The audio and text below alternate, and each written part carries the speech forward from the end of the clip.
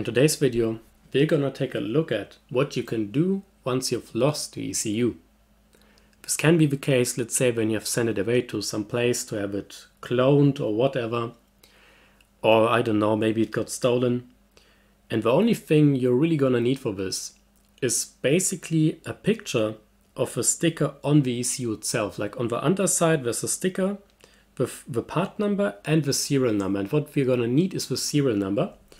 And additionally to that, the VIN number, but this one you can find in your papers and also in your windscreen. So anyways, we're going to open up the T8Suite website and you're going to enter the VIN number in here. Then you're going to click on Get Cal ID. Then you're going to select ECM, click on Next, Programming, Next, and then ask for the part number. It totally doesn't matter, so you can basically take the latest one, click on Next, Next again, and then you end up on this page. And the information we need is basically only the part number. And maybe some of you have seen my previous videos where I've explained how to update a base file, or let's say your firmware on your vehicle. And this is pretty much the same procedure. So what we're also gonna need now are the so-called GBF files. And I have linked them in my previous video, but I'm also gonna link them again in the description down below. And we're going to open this archive. So I have the archive open now, and as you can see, you have like all these numbers in front, and they basically represent the part number shown on the left. And this is our GBF file. Now the thing is, this is just a GBF file. It's not like a real binary which you can flash onto an ECU and it's going to work. But we can use this to create the correct base file needed for our vehicle. So additionally to this, you're also going to need the so-called T8 Extras, which contain all the base files for the vehicles. And actually, if you sort of know which file has been on the car, you can go and look in here for the corresponding base file.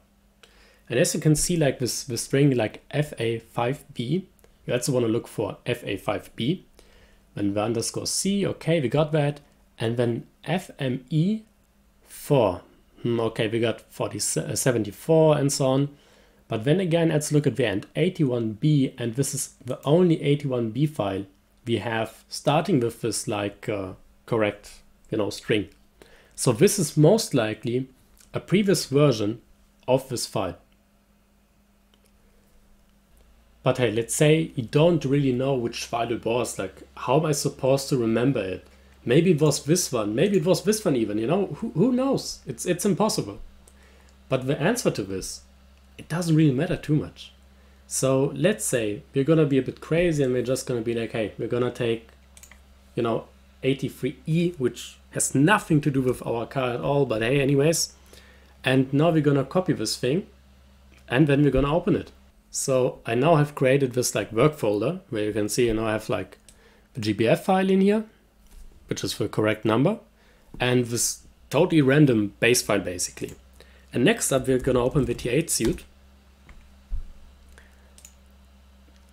And we're going to open this completely random file, which we have no idea where it's coming from. We don't know what it means. But yeah, we're just going to use this. And what we do next is to click on File, create binary from this file, and then we can select the base file we want to use to update basically. So we're going to select our random file again. Then we're going to select the GBF file, which we got from the archive. And now we enter like the new file name and we're going to call it clean file, just like that. New file created. Now we open the new file. And you're going to see in the firmware information that this thing is correct. Now, obviously, the previous file, it was actually for an Opel or let's say Vauxhall. So we got like the engine type by VIN number, which doesn't make any sense, but it shows that basically it really doesn't matter which file you choose to update as long as you just have a file. But now the thing is, what am I going to do with the serial number and the chassis ID? I want to change that because it doesn't match my car.